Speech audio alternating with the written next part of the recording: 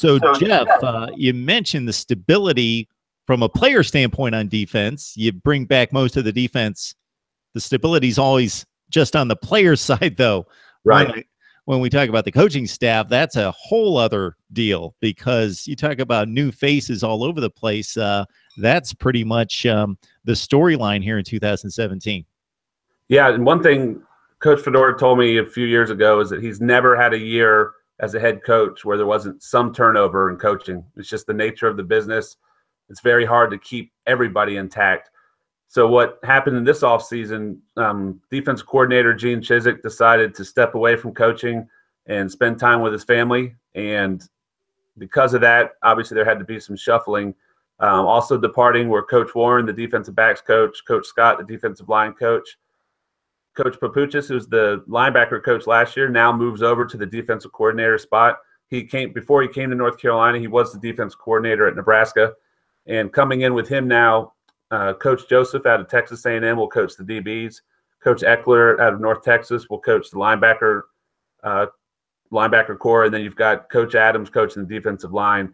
The interesting thing is, again, with how coaching is and the networking, there was a good story this week by Lee Pace on GoHeels.com that showed a picture of Coach Papuchis, Coach Joseph, and Coach Ekeler as all grad assistants back on the LSU coaching staff under Nick Saban and defense coordinator at the time, Bo Pelini, who had they had some good success there. So these guys are basically getting reunited. If you talk to them, it's kind of neat because they will tell stories about how as grad assistants, they talked about one day maybe being able to be the head guys and the main guys, and now they have their chance to really lead this defense. And again, I think they're going to need the defense to lead the team early in the season. So the good news is these guys already know each other. They've already meshed. They kind of know how to work with each other, and that's kind of helped them hit the ground running so far in spring ball.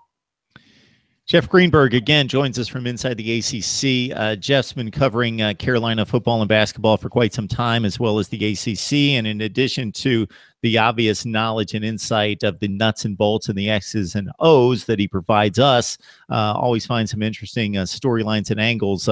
So join Jeff in a number of areas. And in particular, again, I mentioned this from time to time, that Jeff's one of the few across the country in the media that has access to a big-time college football coach. Jeff, can you tell us where people can find your conversations with Coach Fedora? Yeah, in addition, like you mentioned, inside the ACC.com, on GoHeels.com during the season, some in the offseason, but mainly during the season, every Monday morning it shows up on GoHeels.com. 5 with Fedora is an interview series I do with him during the season to recap the game that week and looking forward to the next game. All right, Jeff, we always appreciate the breakdown. Thanks, Mark.